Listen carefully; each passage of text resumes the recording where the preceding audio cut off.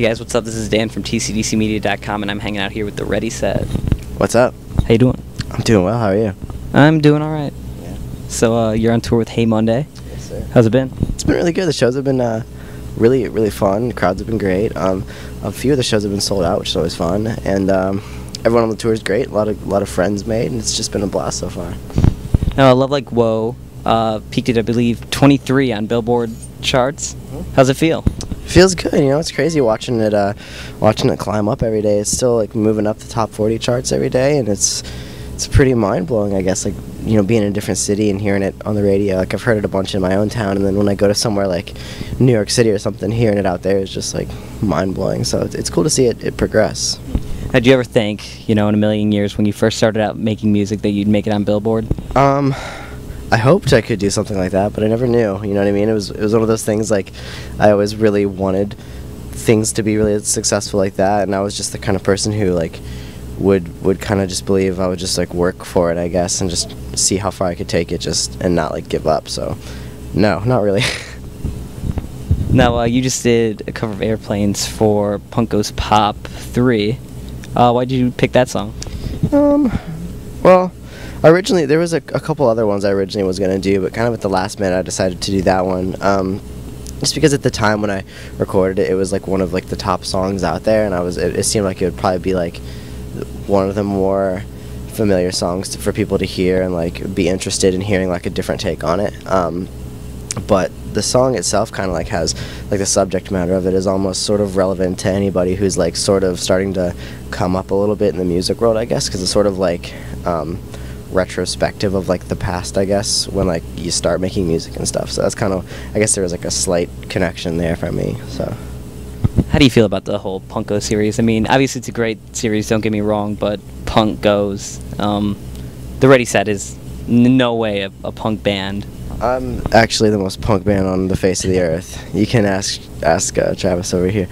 I am an anarchist, and what else do I do this? You're wearing a Dead Kennedy shirt? I'm wearing a Glamour Kills Dead Kennedys ripoff shirt. Yeah.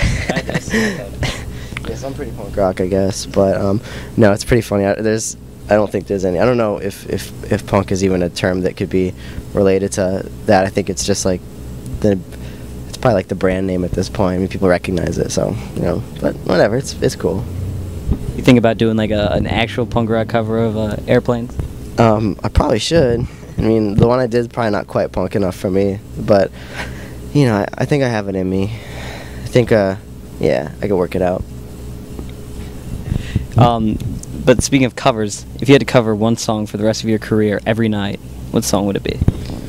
Oh man, I'd probably just bust out the cha-cha slide on the regular. Do some of that, a little slide to the left, slide to the right. Take it back now, y'all. I don't know, I feel a lot of connection to that song, both lyrically and, I don't know, it just strikes a chord with me, so. In my high school, there were people that tried to get that as the senior song. It should have been. That's a really good senior song. It's very, you know, it really is representative of the whole, like, feeling of high school. Just Charlie Brown. Ta-cha, real smooth, a little and turn it out. Everyone picks Time of Your Life, or like the Vitamin C song, or like having the time of my life. And that song, that's probably like in the 80s, so never mind. The senior song was I don't even remember because I wasn't paying a bit of attention to that thing.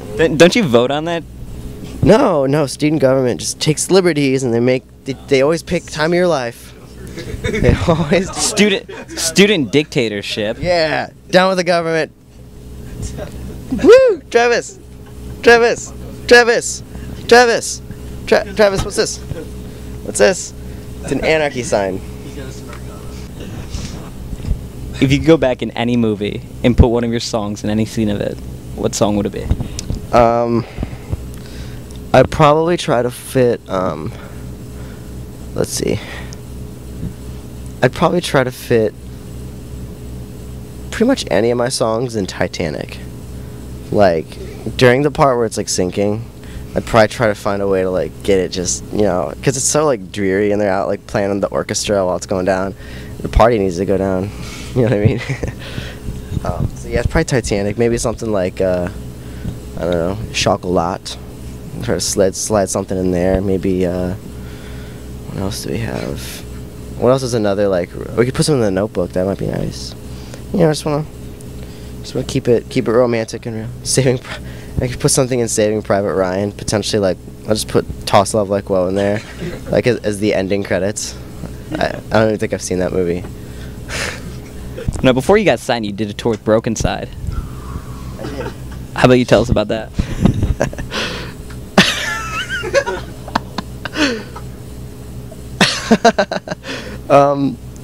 I feel like I crossed a boundary here. Not at all. You're the first person who's ever asked it in a tone such as that one, so I'm excited about this. What tone? I don't know. It was like, so you toured with, you were. I got the feeling you were like, so you toured with Broken Side. But no, honestly, I will say it wasn't the tour for us. We got off of it early. It wasn't like, for what I do, it wasn't exactly the best fit, but I will say that they are all really nice people. They treated us incredibly well. Everyone on that tour was really cool, so I don't have like a bad word to say about any of it, but it just wasn't really our scene, I guess. It was just kind of like, we played and like everyone was just kind of like, I don't know. It was too like, I don't know, there was a kid one night, I think Travis broke his snare drum, and this kid yells from the crowd, "That's why you shouldn't have real drums." And that was the point where we were all just kind of like, really?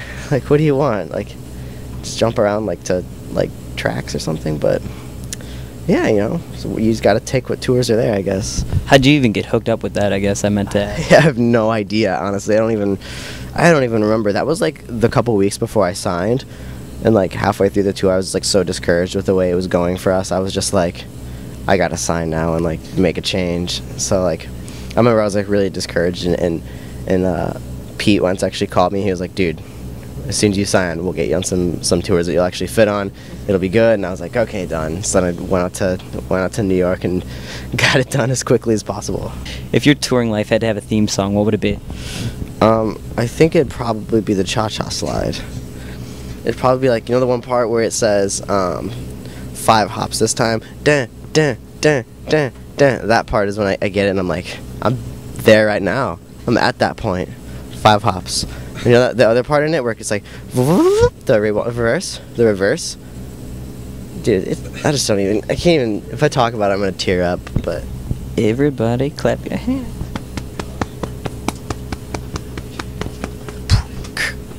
Okay, yeah. Can we expect the Cha-Cha Slide on the next Punk Goes album? I hope so. They should just do Punk Goes Cha-Cha Slide. Yeah, just have everybody collab on it. Everybody does their own take of it. But it's just 12 of the same song. So I saw that Love Like Woe chapstick out there, and I gotta say that's pretty awesome. How'd you even come up with it? The chapstick idea, I'm not sure. I remember I was sitting at the Warner Brothers offices talking about like goofy promotional things we could do just to give to like the street team members, and I think somebody was like messing with chapstick, and I was like, oh, let's just do chapstick, and I don't know, it's just one of those things, and it smells delicious. I think it's got a nice vanilla scent to it, a little bit of a vanilla taste, which is lovely. So yeah, they're not hard to find. I don't know if you can actually buy those. Swanson, do you know if you can buy those or if they're just like giveaways? I think it's just for the street team. Yeah, so if you want chapstick, join the street team. Like, it's just so relevant, is what I'm getting at. Like, I think I saw it on Tumblr or something, and I'm just like, like that's perfect, man. It is. I mean, it's winter. Lips are getting dry. Everyone's getting their kiss on. You know, chapping your lips up. So you know, it's for all the romantic kissers out there who just deal with that sort of hardship every day. You just need the chapstick. How do you even ask like a chapstick company, hey, can you design this for me? I don't know, honestly. I was just like, hey, let's do chapstick and let's make it look like this. And then I didn't know if they were actually going to do it, and then I just got a couple of them sent to me, and I was like, oh, they did it. I think my label just has people who know how to do things like that and who can just like make anything into a merchandise item. They got the chapstick connection. Yeah, they got the chapstick connection, the chapstick black market. Any other goofy promotional ideas that you had? Actually, yeah. I don't know where they're at. I don't know if we still have them, but we had these masks we were going to do for Halloween that were like, we were going to give them to everyone at the Halloween show we did. And they're just like a goofy like cutout of my face with like the eyes and the mouth gone. We have the mask here. We have the mask. These were supposed to be like a thicker kind of cardboard thing on a stick, and we were just gonna give them to people. It makes it look like I have a huge, like, really tall head, but yeah, I mean, it had potential, and we just didn't have the just didn't have the workforce behind it to make it happen fully. So Looks like that eye is bigger than the other one. that eye is quite bigger than the other. Somebody chewed it out. Yeah, some sort of rat. We have rats on the bus. Rat infestation problem. Maybe you should do Ready Set bobbleheads. It's a good idea. Foam fingers. Foam fingers, I've seen a lot of people do that, but the bobbleheads I have not really seen. So Bobbleheads are legit, dude. it's really sick. Bobbleheads are forever. They are forever, timeless. You get your chapstick that wears out. You get your t-shirts, grow out of it. Yeah, Bobbleheads, forever. forever. But anyway, I think that about wraps it up, man. Hanging out here with the Ready Set. Anything that you want to add? Albums on iTunes now if you want it. I'm Alive, I'm Dreaming. Check out my MySpace, Facebook, website, Twitter. Just type in the Ready Set on Google and it'll all pop up.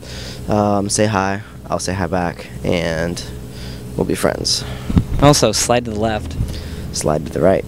3 hops this time. Bow, bow.